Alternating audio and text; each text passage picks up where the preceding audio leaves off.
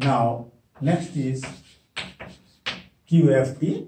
So the next generalization from here is quantum field theory. And what you do here, you have fields, let us say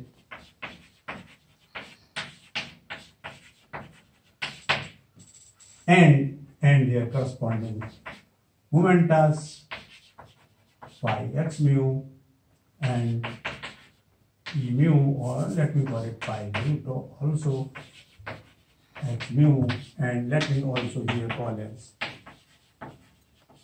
So these are the canonical momentas. Okay.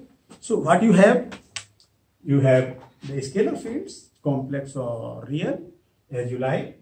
You have electromagnetic field or the vector field, and you have the spinor field. So your conventional field theory talks about them and the corresponding canonical momentas. Here, notice one particular change. Here they were functions of time alone. So it's zero space, one time dimensional field theory, or quantum mechanics or classical mechanics. Okay, so if you consider classical mechanics, you consider classical field theory, then you consider next generalization is classical string field theory. That is what we are going to do. Okay, and if you quantize this here, you get quantum mechanics, you get quantum field theory, you get quantum string field theory. Very simple. Okay, so what is the next generalization that is involved here? Here, I would have some string coordinates. Sigma alpha.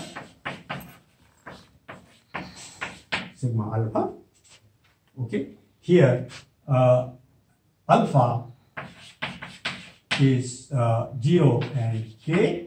So my x mu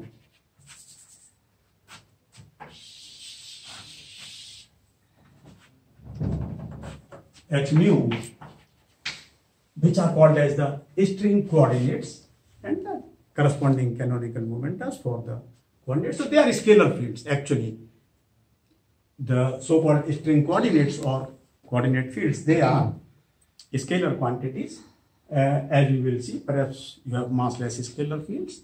So if you don't have any mass term for in the scalar field theory, you have massless scalar field, but we can see what we do. So they are analogous to the scalar fields, but of course we can also introduce, so here everything would be a function of sigma alpha, and of course their momentas.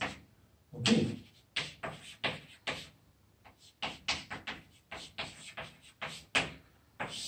So and you can also introduce electromagnetic field if you like. Okay, all the fields. So now here this index mu will take value 0, 1 and I, or it will take value plus, minus and I, where I would take value 2, 3, 25 for the bosonic strings, and it will take value 2, 3 up to 9 for superelectrons. Okay. So this has to do with the dimensions of the theory. So that means with this definition, I can have D0 brane. This could be described by x mu function of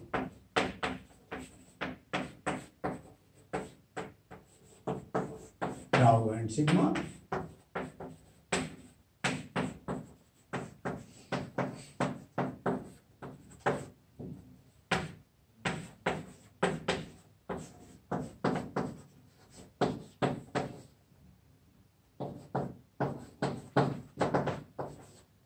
Sigma p.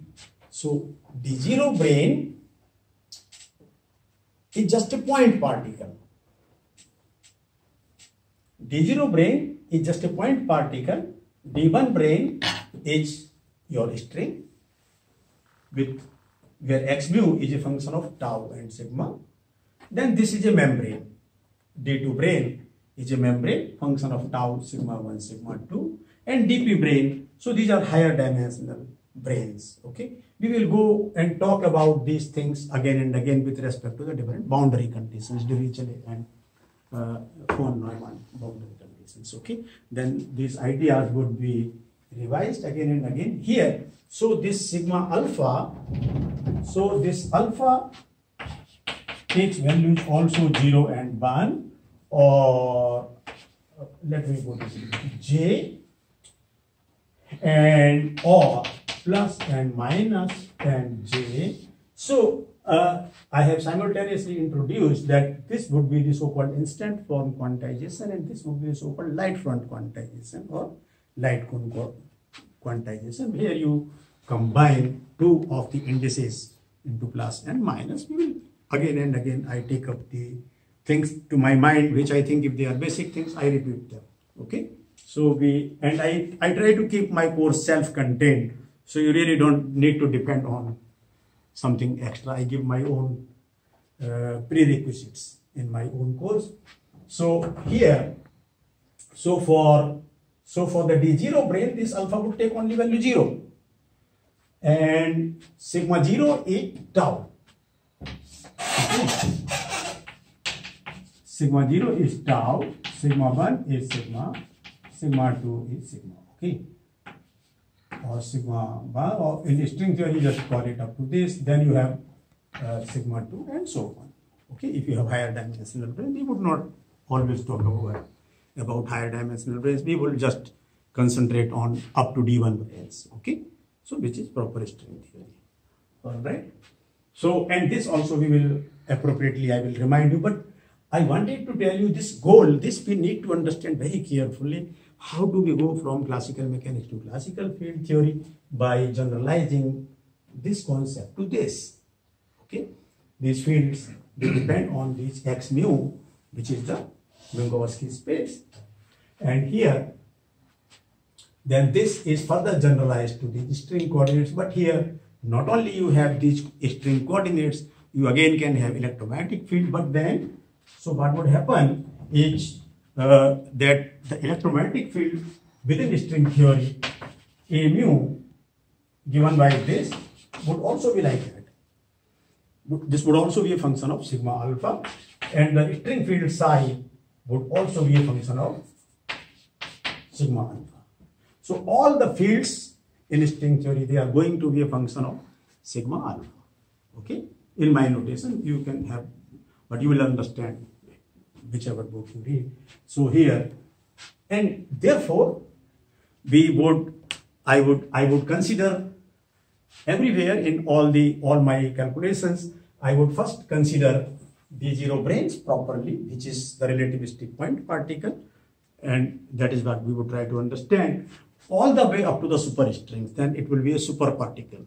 I would not take it up right now, but first we will do D0 brain, and then we go to D1 brain and do lots of details with string theory. Then we talk about superstrings, and at that point of time we will again come back to the superparticle. Okay, so I think I can erase these things. All right, this is fine. Very good.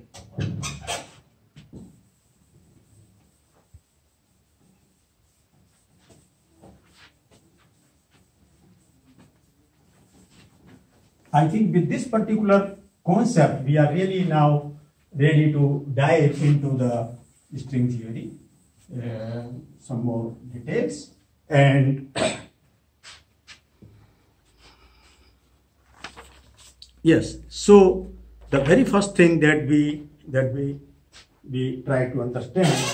So we are still back to D0 brain action, and always we would have two types of actions. One action would involve a square root. In its definition, they are called Namu-Goto type of actions, and another kind of actions would not involve any square roots. So they would be Polyakov type actions. And everywhere for D0 brain, D1 brain, D2 brain, DP brains. In general, that is true in general. Okay. So we will try to see the advantages and so on of various approaches. All right. So for this, let me just take non-relativistic point particle, and I can construct L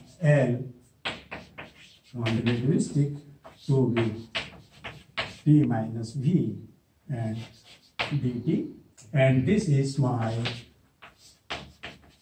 1/2 mx dot square, and if I consider a free particle, then I take this to be 0 and dt. And if you write down the Euler-Lagrange equation, del L over del x minus dy dt of, I'm making it simple, okay, otherwise you could go through little more rigorously mathematical using variational principle everywhere, but we will do it at little bit later, okay, we just go fast.